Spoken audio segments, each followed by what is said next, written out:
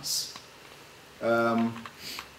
As the current situation, most of you will be aware, cruise business, ro-ro ferries and the smallish marina.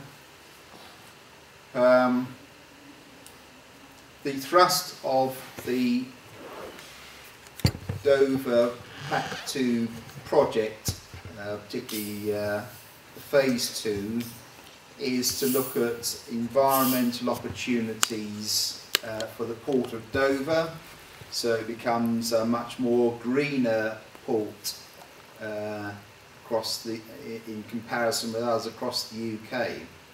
So the thrust of their study for Dover was engaging consultants to look at energy needs at the port of Dover.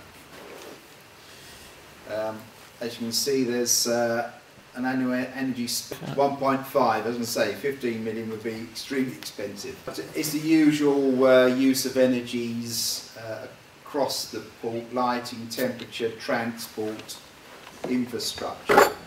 There's a split of the energy sources, predominantly electricity, nearly 3/4 of energy used, followed up by gas and oil, and a small bit of diesel. This just sets out the CO2 reduction proposals and energy use over the last 5 years.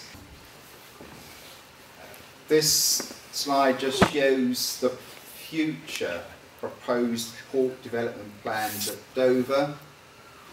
The idea is to use on the western side of the port area the old western docks to become a logistics centre, with the potential of relocating some of the container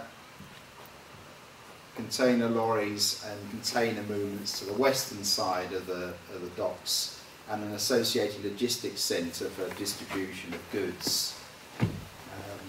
And obviously some further improvements on the eastern side of the ro-ro facility. I won't dwell too much on the master plan, but it just gives you some views about how they've developed the western side of the Dover port, including, as I mentioned, 2 cargo berths, central logistic buildings. That's the footprint for the proposed new development. Our development plans and our current energy profiles, and trying to understand what that means for us in terms of energy. So that's what we've quantified now, and the development plans, the energy has been calculated, and we're looking at how we can then best manage the energy in the most renewable way, taking advantage of the elements that we have in Dover that potentially could use to create energy, such as solar PV or wind, etc., which is most useful to meet the demand profile.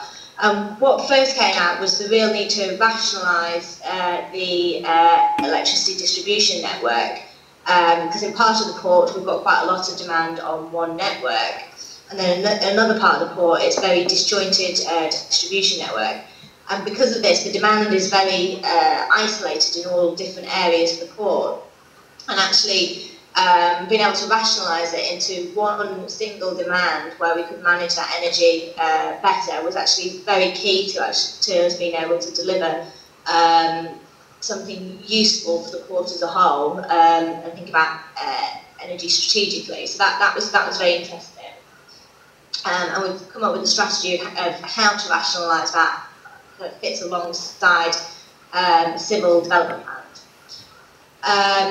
We then looked at energy centres as they're often the most efficient way to deliver an energy demand, but it was considered not suitable for the port in its current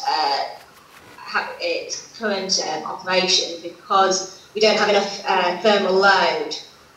The energy we have, there's not much demand in terms of temperature, so there's not a huge demand for heating or hot water, that could be met through providing heat as opposed to providing electricity.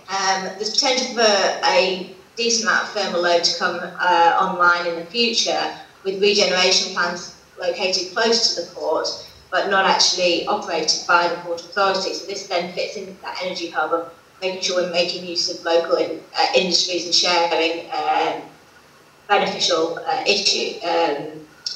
beneficially sharing potentially energy centre for the future. But until those plans are developed further, then an energy centre just wouldn't be feasible. So it's something that may be feasible in the future and something for us to consider going forward, but it's not something that would be suitable at the moment.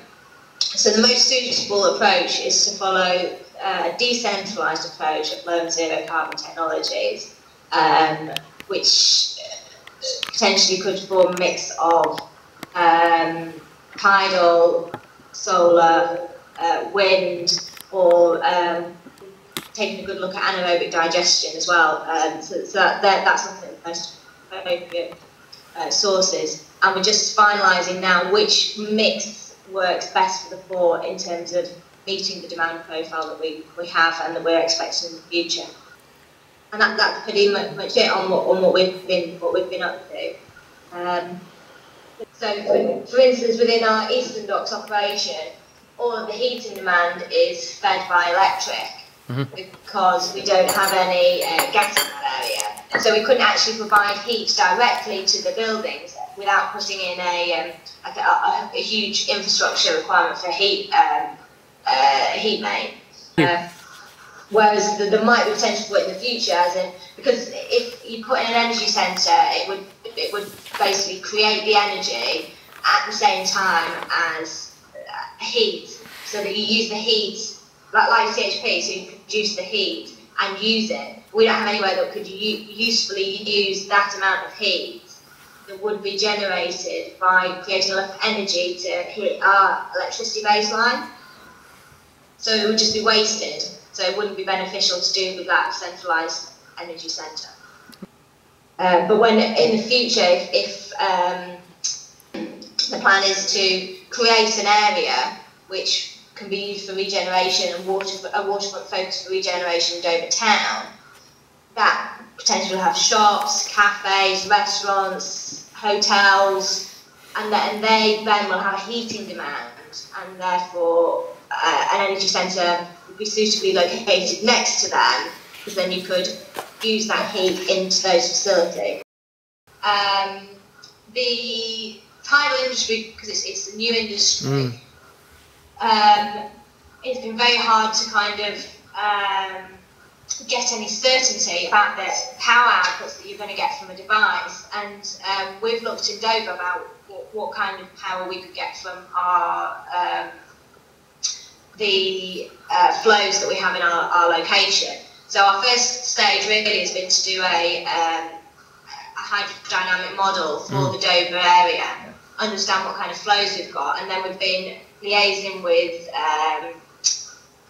device manufacturers to find the most suitable device for our location. Then we can put them in the model and find out how much energy is produced from them, to see if there's anything that would be viable. Now, we went into the project and we said as a minimum we wanted to come out with a hydrodynamic model, and the device manufacturers that have been at the point where they could produce a commercial device have all been focusing on tidal flows that have been a bit too big for us, a bit too strong compared to what we have here. And although we're in the final stages now, just finishing off putting them through the model to find out what the energy output is, it's unlikely there's going to be anything that was cost beneficial. However, we're getting device suppliers who are not quite there yet, but are really interested in our site now, because they're focusing on the kind of flow that we have here. So, although within the project timeline we haven't found a device, the outputs that we created from the project are actually already. I've got device developers speaking to me on a regular basis, going, "Yeah, we're interested." So I think there is a lot of potential there for what we're describing as low flow nearshore environments. because from my perspective, tidal industry is focused on high flow environments, which needs a lot of engineering to be able to put that in place. And then you've got to get the cable back to shore, and if you've got any maintenance issues, it's a big job to get it out and deal with any maintenance issues. Whereas a low flow near shore environment is very different, because yes, you're not going to get as much energy out of it, but the engineering requirements to make a device that's going to operate those plants are much simpler. Deployment's much simpler, maintenance is much simpler, and also if you put it in a location close to a port, the connection is so easy and you've got demand right there. And that fits in with what we're doing here, where we're looking at trying to make a network that it would fit into, because and from a cost perspective, the device manufacturers, if they're connected to the network, they can only get the cost of power to connect into a network, whereas if they connect to us, we're buying a much higher price than they'd be getting to the network. So there's a lot of potential there, I think. And we're actually running the final conference for the project here in Dover, which I've been typing an email and trying to get it out to all you guys, which has the conference programme. So if anyone's interested and wants to know more, obviously they're welcome to come to that, or can speak to me separately, and go. I can talk you through what's been happening. Well, Vicky, thank you very much. Yeah, it's good. No worries.